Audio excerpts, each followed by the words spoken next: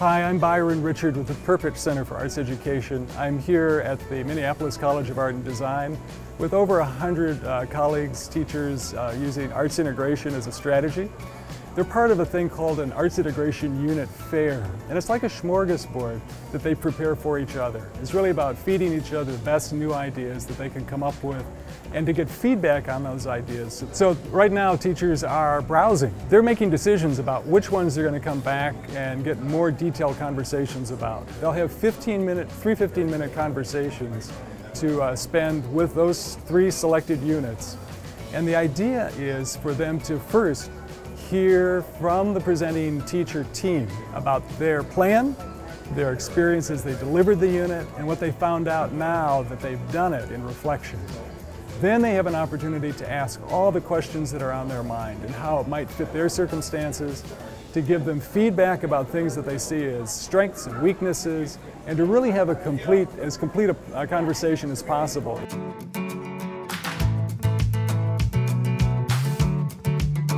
We started out looking at how animals are classified, how they're grouped.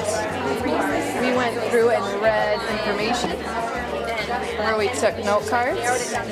So we started with that. To find facts. This one time, and then this was their final. Asking questions, what we wanted to know. It always gets them like through that process, we made a little report so that they could share it with their peers and visitors. Using that, we then built a mini movie that included pictures and a few basic facts about their animal. We also did a sound that each animal would make and what they thought it represented to go with it. Well, when we were teaching, we'd let the kids choose instruments that made sounds, and this was one that they chose for the river otter because they thought it sounded like the animal, and you know, giving the kids options to choose how they sounded. It's like they got to see all these other instruments that we were able to purchase through this grant so that there could be some new ones. And the kids just love kind of experimenting with the sounds and going, oh, I know what that would sound like. And it was amazing to me without influencing them that they heard something different. Like, it's a frog. I automatically think frog or cricket. But these kids were like, no, I think that sounds like somebody scratching something, or it sounds like the water, or it sounds like a wing flapping. And so we just let them experiment with the different types of sounds on their instruments, and they picked them out in groups. But it was just fun to have all the different types that they could hear, all the crinkling sounds. And we had 2 owls, and one said it should be fast because it sounds like wing flappings. The other one said it should be slow because it sounds like the woo woo woo woo. So it was really cool to kind of hear what the 2 different groups, basically with the same animal sound, thought it was totally different in what instruments they chose.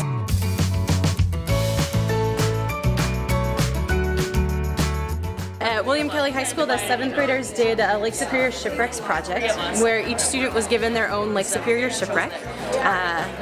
They received 2 sources for their shipwreck, which they had to read and pull out information to write research paragraphs about. Their first MLA research project.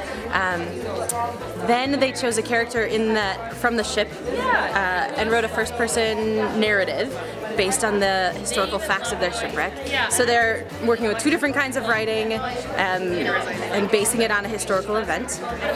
They then worked with the math teacher at the school to create a scaled map of Lake Superior with relevant information to their shipwreck. Then we had the art teacher come in and teach them how to make stab-bound books of their shipwreck, and that's where we get these lovely books. And the book, of course, has all the information, all of their writing, and their map, the Lake Superior shipwreck.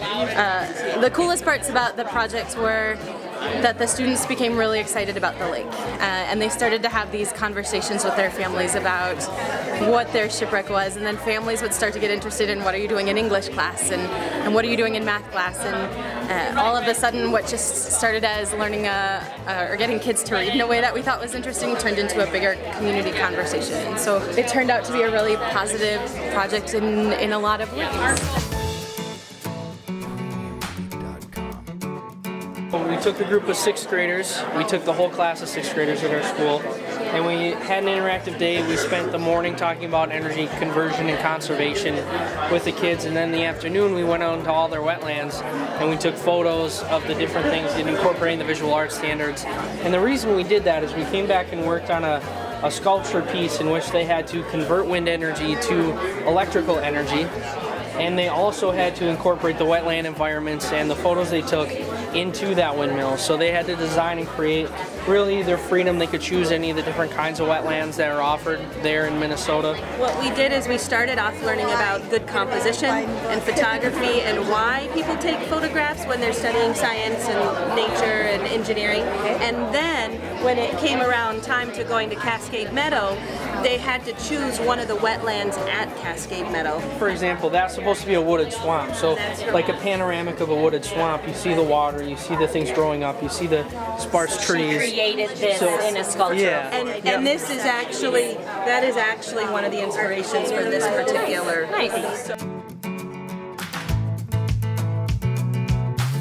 As a teacher, teaching in an arts integrated environment makes it more fun for the teacher as well as the students, because as a teacher you actually learn more about your subject and other subjects, and then you get gain a passion for other subjects that you can then help the students with and find what they connect to. And so if they like something, say you're not totally into science, but the kids are, if you're working with an integrated science unit, you gain a passion for that science that you're learning, which you can then share with the students as well. And then they gain that passion, and then they want to learn more, they want to get into it more. And so it creates an environment where everyone learns and everybody's having fun and enjoying it, and everybody succeeds.